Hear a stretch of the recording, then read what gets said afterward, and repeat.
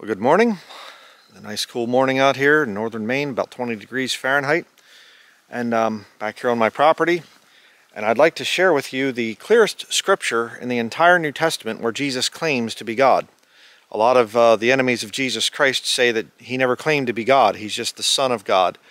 He never used God's title. Not true. John chapter 8, beginning in verse 56. Jesus speaking here, he says, "Your father Abraham rejoiced to see my day, and he saw it and was glad." Here's reading from the Bible. "Then said the Jews unto him, Thou art not yet 50 years old, and hast thou seen Abraham? Jesus said unto them, Verily, verily, I say unto you, before Abraham was, I am.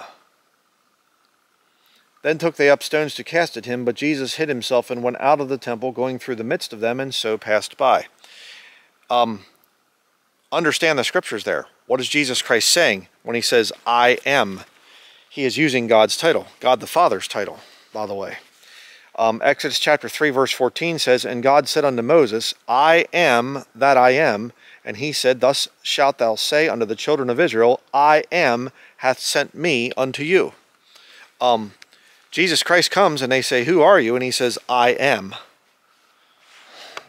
Tell them that I am hath sent me unto you.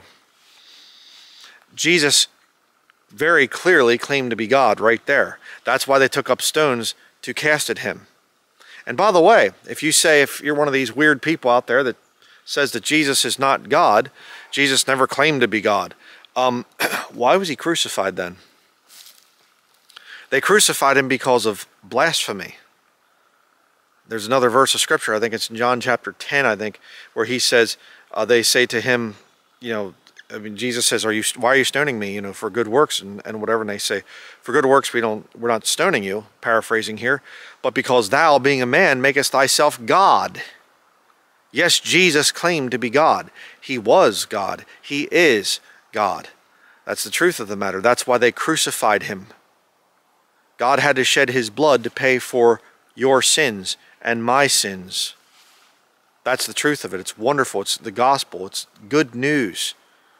But people don't like that good news because they're self-righteous and they don't want to think of themselves having to need the perfect blood of God to wash their sins away.